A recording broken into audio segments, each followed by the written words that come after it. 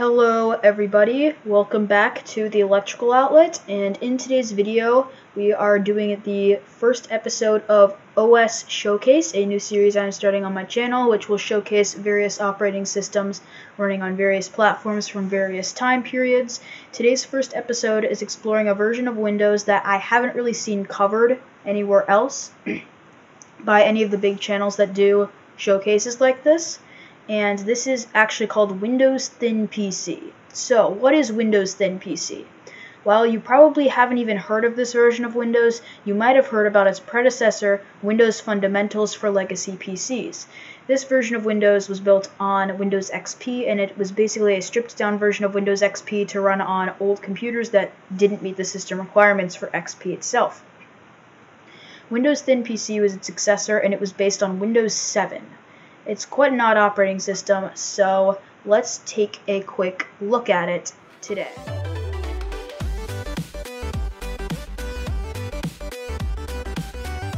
Alright, so I'm just going to power on my virtual machine and go into full screen mode.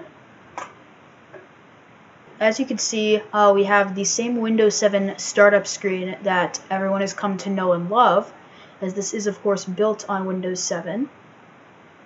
So I'm just going to let this start up. As you can see, we still have the same animations. It feels a bit more strange than Windows Fundamentals for Legacy PCs, because it seems like many features that maybe shouldn't be present are present, even though it's built for very old computers. I'm also guessing it was kind of a market failure because of this. Alright, so what's the first change that we will see here from regular Windows 7? Because so far it just looks like regular Windows 7. Well, we should see that in the boot screen, because while we would normally be seeing the Windows 7 thing, we see instead Windows Thin PC and this separate wallpaper that is kind of reminiscent of Windows Embedded, which does make a lot of sense because this is actually built on Windows Embedded 7. So,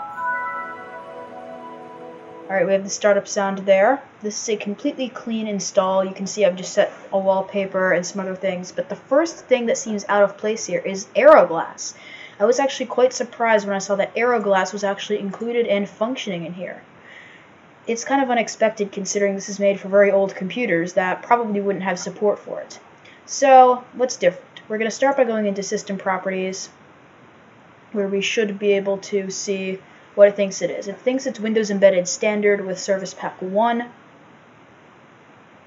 and it doesn't actually say Windows Thin PC. This seems to be a common occurrence with sort of smaller versions of Windows that aren't really have as much development time spent for them. They seem to just, instead of saying their actual name, say what version they were based off of. Like in the setup and installer for Windows XP Starter Edition, it refers to it as XP Home Edition the whole time. And so the only time we actually see Windows Thin PC, which on its own is a very weird name, is actually during the logon process. It's referred to as Windows Embedded throughout the entire installer as well.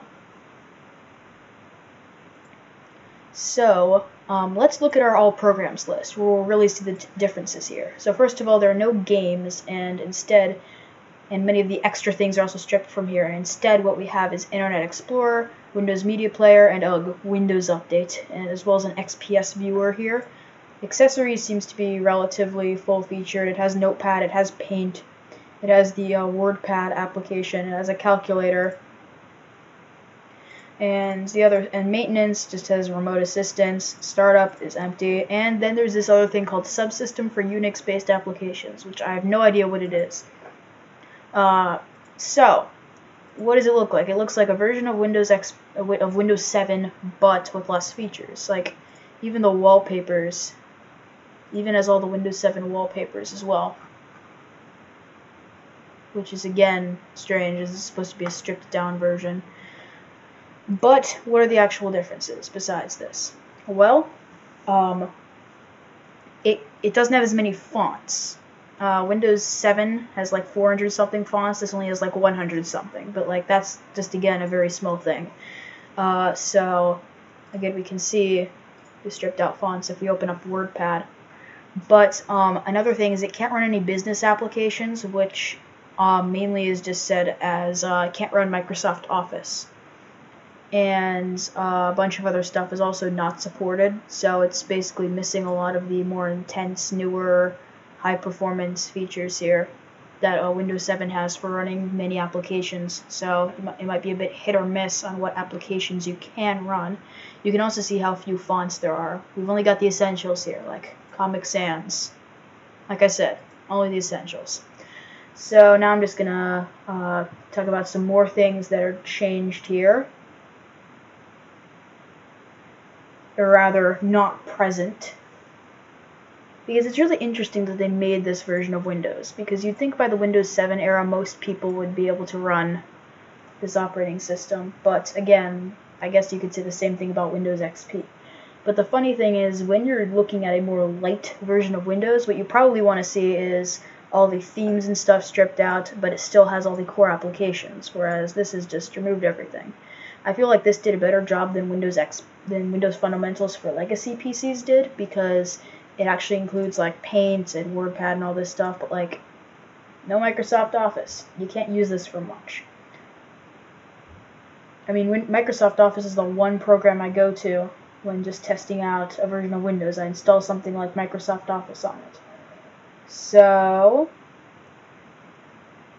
the other removed features is it's removed the following things: .NET Framework 3.5, System Restore is gone, tablet PC support, backup and restore. Windows Defender isn't here as well, so you'll need to install a third-party antivirus.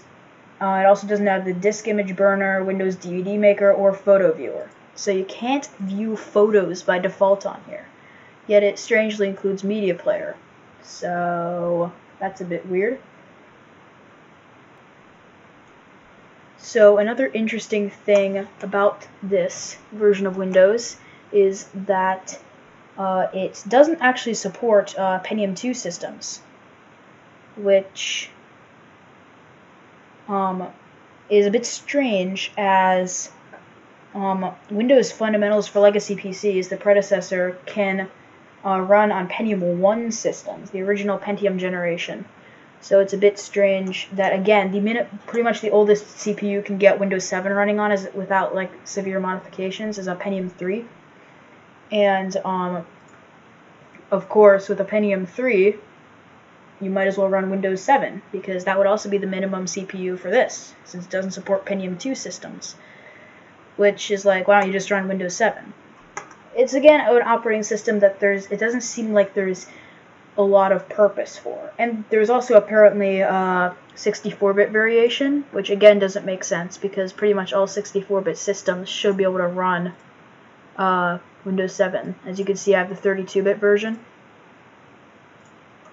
So, what about support? Well, this is the other really interesting thing about Windows Thin PC. The support for it actually doesn't end until 2021, and not early in the year either. It ends in, I believe, December or October. These dates get a bit confusing sometimes.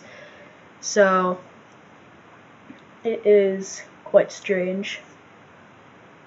All in all, it's just a weird version of Windows that makes you think, why does this exist?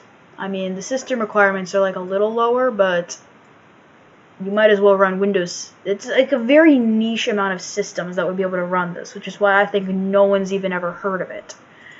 But it is still an official version of Windows, released by Microsoft, that it will continue to be supported.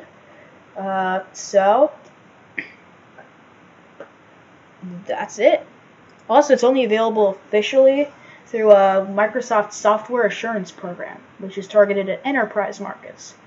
So that's probably why no one's ever heard of it. It's only used in like the elite enterprise that for some reason is still using computers this old. So, again, it's a very strange version of Windows, built for older computers, but includes Aero. Like, why? Why does it have Aero Glass? That makes no sense. Windows 7 Home Basic doesn't have Aero, but this does. I don't know. So, that's Windows Thin PC. I hope you enjoyed this first episode of OS Showcase. If you did enjoy, You can like the video, that helps out my channel a lot, and subscribe if you want more tech-related content of any variety, new or old. And I'll see you guys next time. Thank you for watching. Goodbye.